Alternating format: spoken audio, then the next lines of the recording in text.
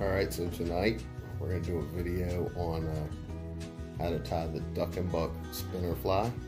I use these things in the mountains, catch all kinds of rainbow trout, brook trout, brown trout. They all like them. It's a minnow imitation.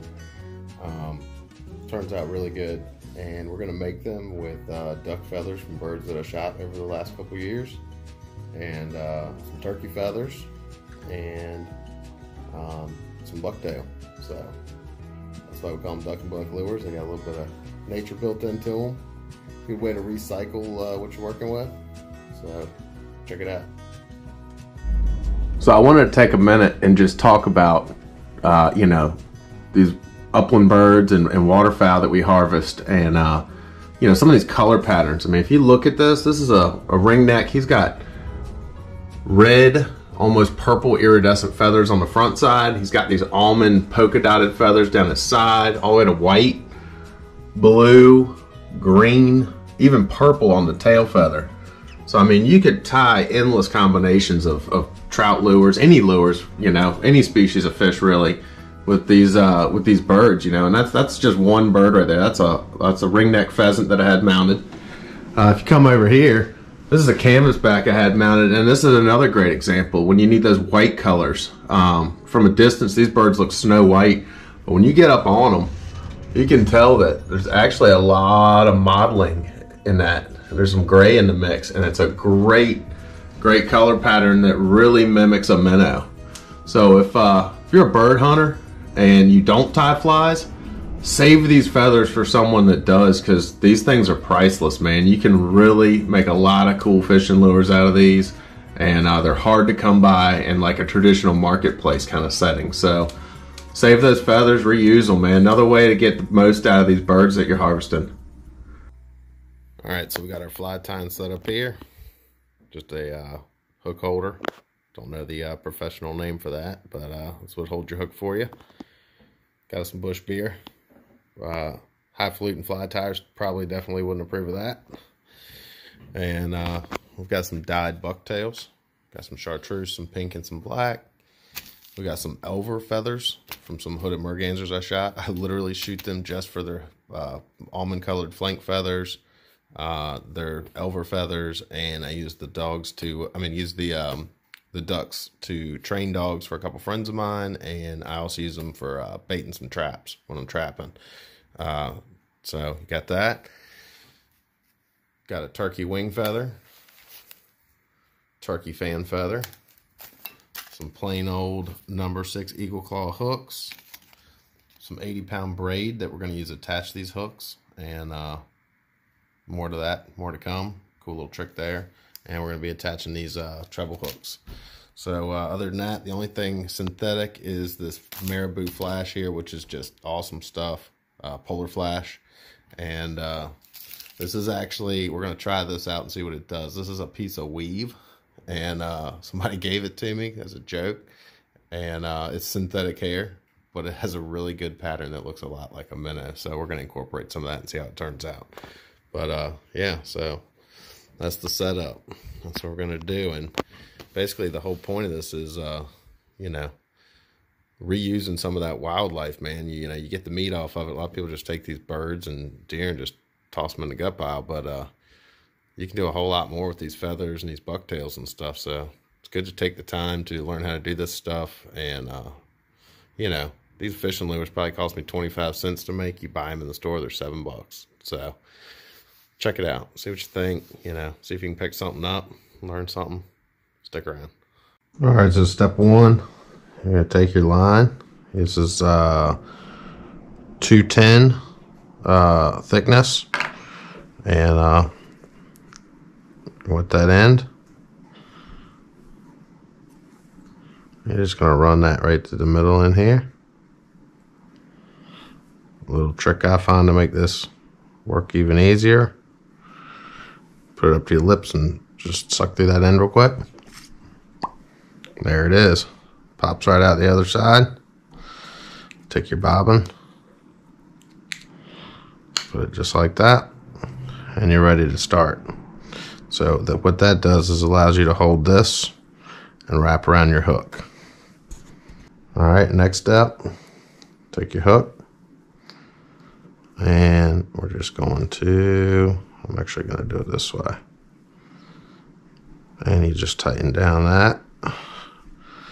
And you're good to go. Now your hook's nice and solid. Give that a little tighten. And now you can't, now it doesn't go anywhere. Next step, take a piece of this 80-pound braided fishing line and cut it a little longer than you need. Get yourself some sharp scissors too, because these are a little worn out. Burn both ends. This is very important. This is why it does not pull off of your hook. If these ends aren't burnt, this stuff's kind of slick and it'll pull right off. So give yourself a good little ball on both ends. Thread that through your hook. Make a loop like so. Now we're ready to do this. So start just by wrapping one end on there pretty good. And then go back with the other one. I got way too much line down on this thing. Alright, now you just take it and go around it. And we're just wrapping that line around that hook. Give yourself a little bit of a bed, is what they call that, or what I call that. Now you got a little bit of line on there, something to bite onto. Take this guy right here. Get it where you want it. And we're going to wrap it right into place.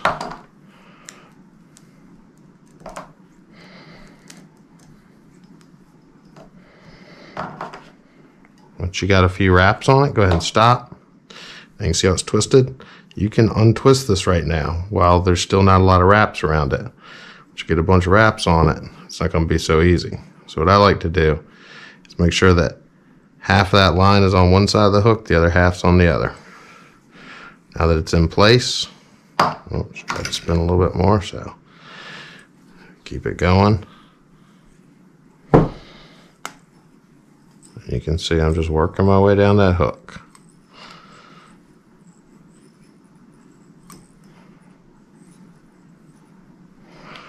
This is a new bobbin. It's a little, it doesn't have a lot of tension on it, so it's actually kind of pulling. But now you look, that hook is held on there by all that thread right there. That will never pull off.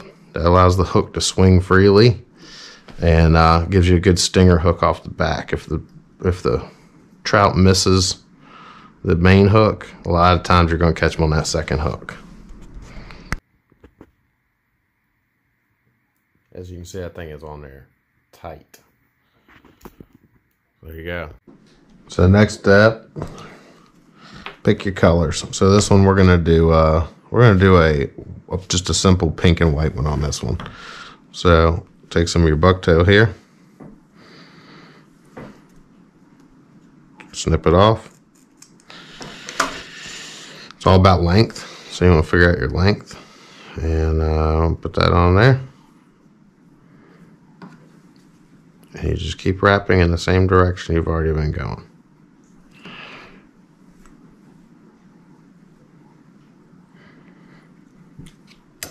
Again, kind of roll it around that shank so you get good, adequate wrap.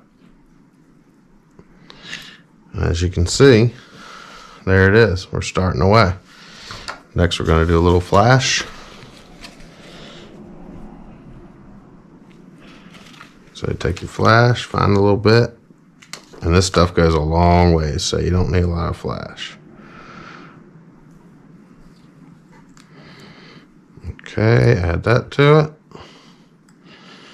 And you always want to get the stuff you're going to put on the very end attached before you work your way up. So we're just putting on the little bit of flash and a little bit of this bucktail just to give it some body.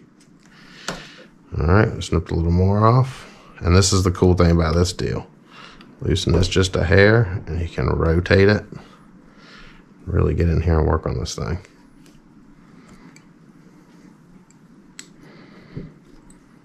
right. And we'll add a little bit more.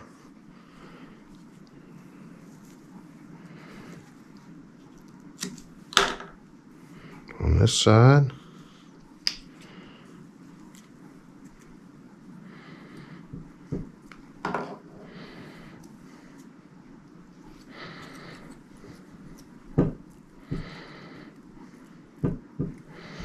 So that's what we're working with so far.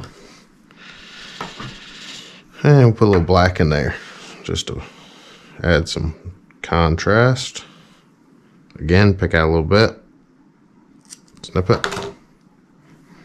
Figure out where you want it. So you got like a little gap right here in between where you've added the other two colors. We're going to take that and just add that in right there. Remember to spread it out.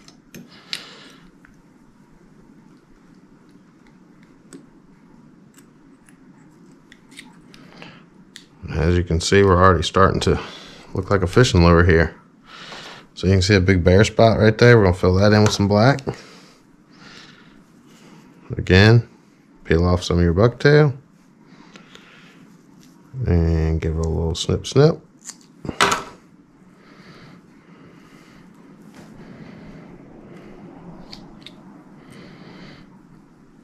And proceed to wrap.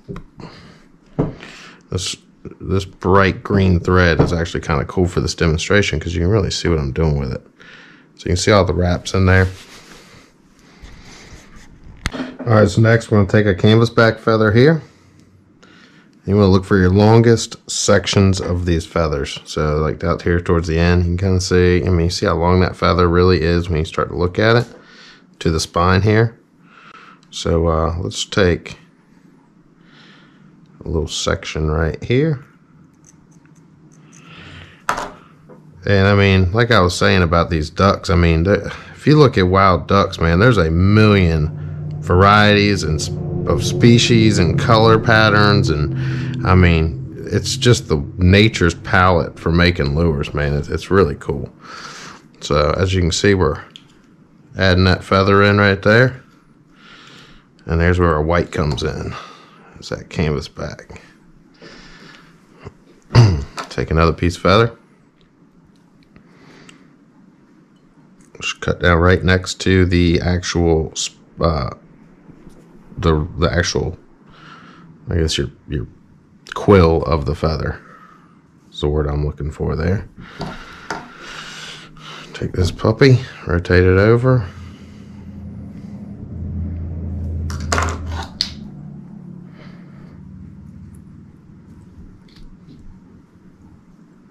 And there you have it. Give it some extra wraps. And I always like to go a little heavier on the material that I use in these. Always put a little extra in there because after you've been throwing this thing all day on the river and it's been chewed up by a bunch of trout, she's going to look a little skimpier than she was when you started. So I always like to take them and just add a little extra with it, more than you think you do.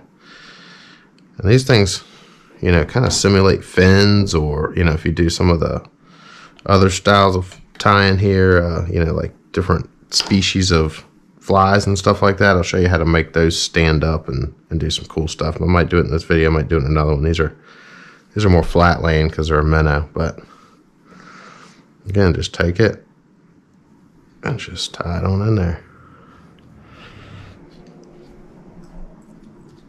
And that's it, ladies and gentlemen. I wish there was more to it than that, but there you have it. And that right there, as is, will catch the hell out of some trout here in Virginia. Till this point, it's just a bunch of wraps. So you're just doing a twist, put it over the eye, pull it tight. And with this light line, again, I do a bunch of these just to make sure. All right. Do one more in there. And one more over top of that. One step you can't leave out, this is really important. Make sure you raid your wife's clear nail polish or nail strengthener This is called Hard as Nails Extreme Wear. And you want it in clear.